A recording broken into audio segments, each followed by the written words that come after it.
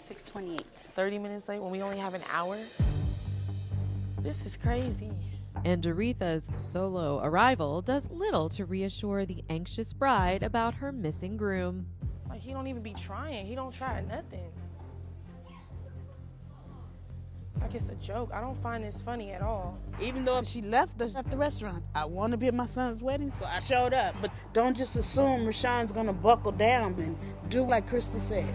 I wouldn't understand why he wouldn't want to show up. I mean... We can think of a few reasons.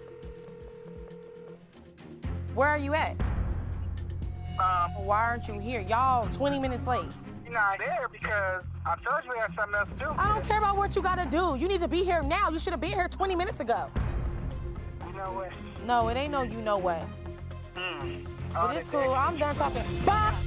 At this point, I'm just prepared to show up and be glamorous and enjoy my day with or without the people who's supposed to be there. Rashawn needs to figure it the out before Sunday.